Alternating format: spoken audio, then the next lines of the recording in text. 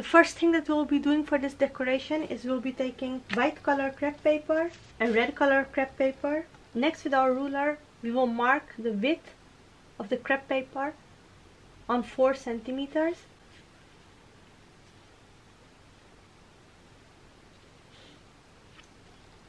And we will cut it out. That's the same that we will be doing with our red color. We will be needing 9 crepe papers of each color. Each piece that I have is 4 centimeters in width and 1 meter in length. After having done so, we will take the pieces that we just cut. Next, we will make small cuts in the crepe paper of 1 centimeter deep. After each half centimeter, we will make small cuts of 1 centimeter deep. That's the same what we'll be doing on this side as well. We'll make cuts of 1 centimeter deep. Like this, we are going to cut all our crepe papers that we have. Next, we will take 2 pieces of crepe paper of 16 by 21 centimeters. We'll place them above each other like this.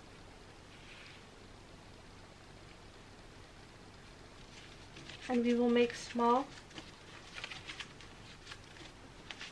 creases like this. We'll bring the paper like this.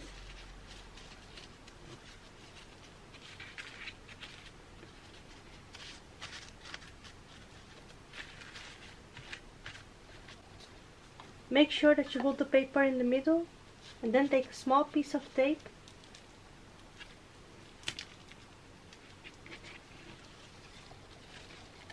and cover it like this so we know we have held it in place.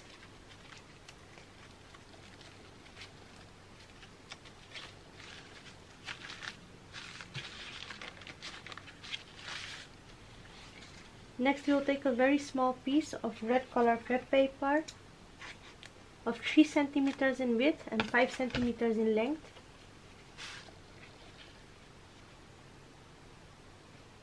And we will fold the corners half centimeter for inside.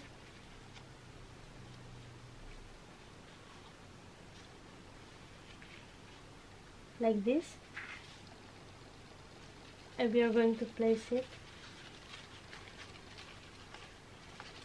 in the middle like this, and on the back side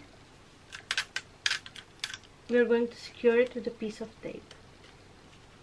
The same way, we will need 2 more of the red color, and we will need 3 pieces of the cream color, 3 ribbon of each color.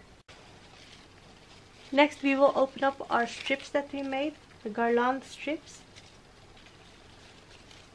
the crepe paper streamers.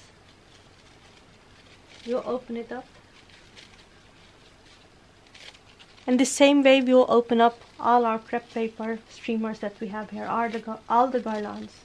For our next step, we'll take our strings that we made here. We'll take double-sided tape and we'll paste like that. Next, we'll take our white color and we'll hang it next to the red color.